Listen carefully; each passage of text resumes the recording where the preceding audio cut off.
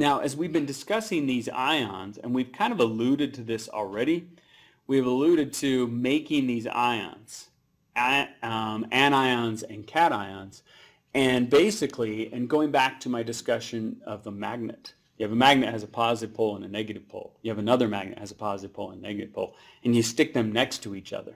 And when you do that, they orient themselves to stick. You got the pluses that stick, you got the minuses that stick. Okay, pluses that stick, I better be more specific. The pluses that stick to the minuses and the minuses to the pluses. Otherwise, they repel. So this is what happens when we form an ionic bond. An ionic bond is a bond where we take a cation and a corresponding anion, and there is a natural attraction, okay, of opposite charges. You got a plus, you got a minus. And that's again why salt works so well. You've got a sodium cation that has a +1 charge.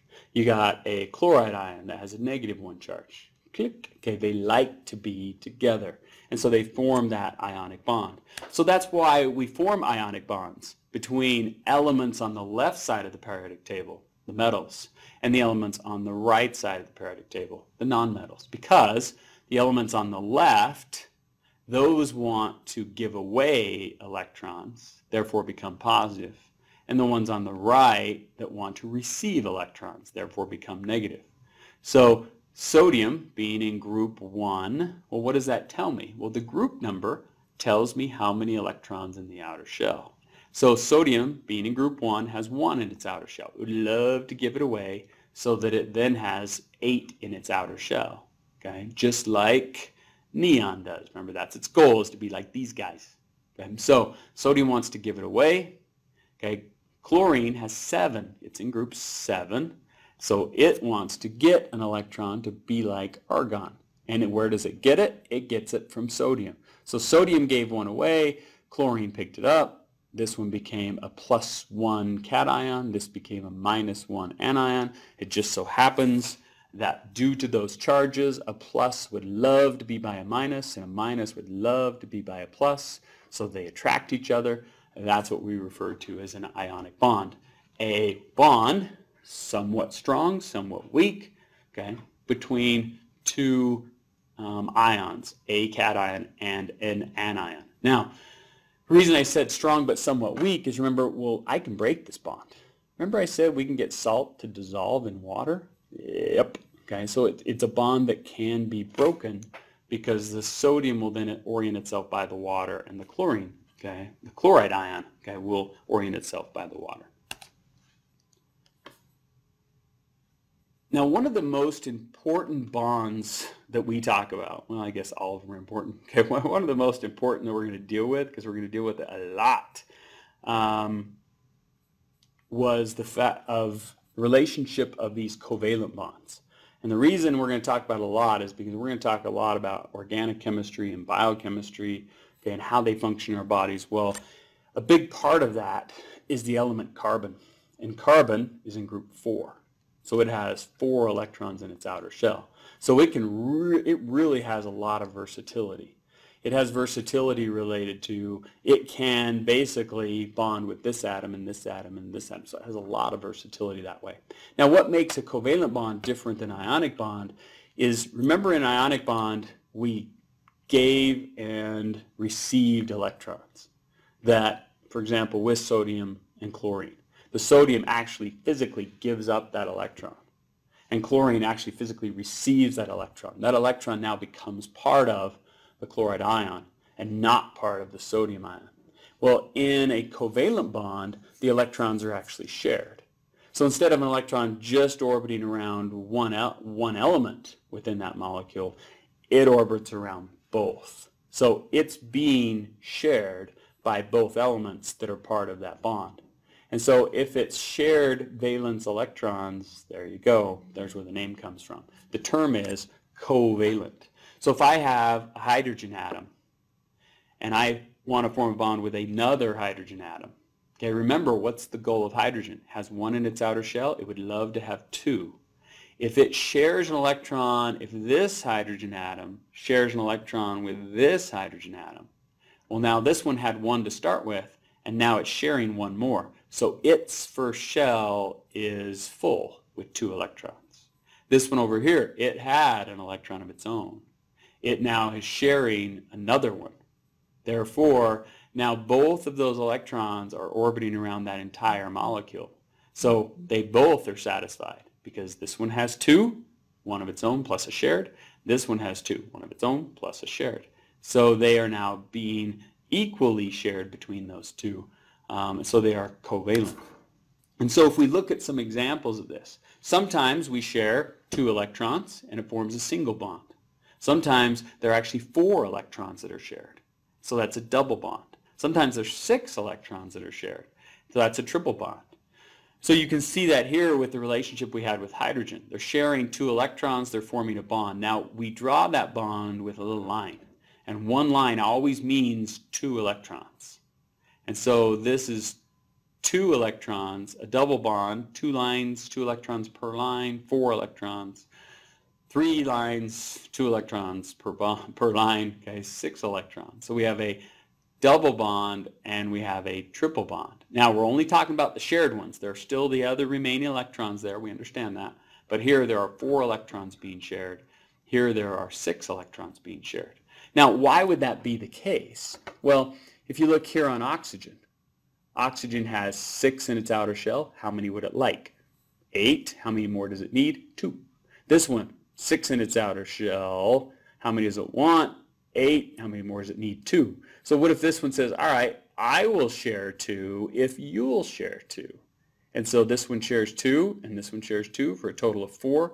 So everybody's happy because now I have my own plus shared 8 electrons in my outer shell. Here I have mine plus 2, therefore I have 8 electrons as well. Nitrogen's in group 5.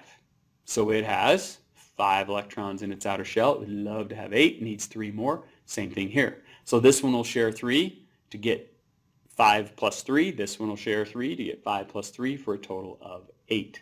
Now here's where you can see the relationship of what different atoms want. So notice we have carbon. Carbon's in group 4. So it has 4 of its own, but it would love to share 4 more to get 8. Hydrogen's in group 1. Therefore, it would like to just share 1 more. So carbon is sharing an electron with this hydrogen. Carbon is sharing one with this one, and this one, and this one. So is carbon sharing 4 plus its 4 to get 8? Yes. Hydrogen, is it sharing 1 plus its 1 to get 2? Yes. And so that's how we form this molecule. Now, sometimes, and it becomes important in the relationship of what we're going to talk about with water, it's important to understand that sometimes, and I guess we can say in any relationship, okay, it's not always a 50-50 deal, okay? 50-50 deal being that those electrons are equally shared. Now, it's easy to understand up here with I've got a hydrogen and a hydrogen. Well, they're both the same element. So one is not going to be any stingier than the other on those electrons. Oxygen and oxygen, nitrogen and nitrogen. But sometimes there is a difference between how much pull one element has versus what the other element has. In other words, there's not equal sharing taking place. And what happens is, now keep in mind that if we are sharing electrons, we have a covalent bond. Okay, keep that in mind. If we are sharing electrons, we have a covalent bond. But if we are not equally sharing electrons, then we have a polar covalent bond. So it is a type of covalent bond. Okay, so if we really kind of drew a little tree and said, okay, bonds, and we have ionic bonds, okay, formed by anions and cations, and we have covalent bonds formed by sharing electrons. We can, as a type of covalent bond, we have polar ones and we have non-polar ones. And I'm going to explain how this happens, but it results from an unequal sharing. So in this situation, what it comes down to is this term that we refer to as electronegativity, the amount of pull on electrons. So again, if I have 2 hydrogens and they're sharing electrons, one is not pulling any more than the other. So those 2 electrons are going to spend just as much time by this hydrogen as they are this one. If I have 2 chlorines and they're sharing electrons, I got those shared electrons are going to spend just as much time over here as they are over here. So there's kind of an equal custody type of situation of those electrons, okay, from those two atoms. Okay, but what if I have a situation where I have two different atoms and one has a greater electronegativity or a greater pull on those electrons, which chlorine does. Chlorine has a much greater pull on electrons than what hydrogen does. Therefore, those electrons still shared, keep that in mind, they are still being shared, but they're not equally shared. Those electrons spend more time hanging out over here, because that's lots more fun, okay, than they would spending time over here. Okay, now notice there is a difference, excuse me, between this covalent bond, shared electrons, and ionic bonds. Because remember, in ionic, we are not sharing. This one on the left actually gave away its electron. That's why it became a cation. This one actually received that electron. That's why it's an anion. So that's an ionic bond. They had a complete giving and taking of electrons. These are shared. Now, what determines that electronegativity? Determines by the size of the atom, okay, and position of the atom. So the easiest way to understand electronegativity is electronegativity increases as you go up and to the right on the periodic table. So our most electronegative, now remember these are relatively stable in their current situations. They found that wonderful position in life, okay? So we don't consider those. But if we go the furthest to the top and right, then fluorine is our most electronegative. But oxygen's up here, chlorine's up here, sulfur's up here. So these are very electronegative. Okay, so the further you go to the right and the further you go up, okay, and the bigger that the two atoms that are involved in the bond are separated, the more that one's going to pull on the other. And that's why I'll go back to the previous slide, but if you look at the position of where is chlorine and where is hydrogen, you have to kind of check that out. Okay, so if you go where is chlorine and where is hydrogen? Well, chlorine is way over here to the top and right, where hydrogen is over here. So chlorine has a much greater pull. And so that's why those electrons are going to spend more time over there. So what it creates is it creates kind of two poles. Now, is this like an ion where there's a total positive and a total negative situation? No. What we refer to these are as partial charges. And we use the Greek letter delta. So think of the delta symbol as meaning a little bit. Okay, I think that's the easiest way to understand it. That it means a little bit. So if it has a delta sign with a plus, a little bit positive. If it has a delta sign with a negative, a little bit negative. Okay, I think that's easiest way to understand it. Because wouldn't you agree, going back to this molecule, I have chlorine and I have hydrogen. Chlorine is more electronegative. So where are those electrons going to hang out longer? They're going to hang out more frequently over in this area. So that's a little bit, electrons are negative, a little bit negative. It's going to spend less time over here, therefore over there, that's a little bit positive. Okay, so the delta sign, partial negative, partial positive. It means that this atom is more electronegative than this atom. Now, it plays a role, okay, in our last type of bond, okay, that we're going to be talking about.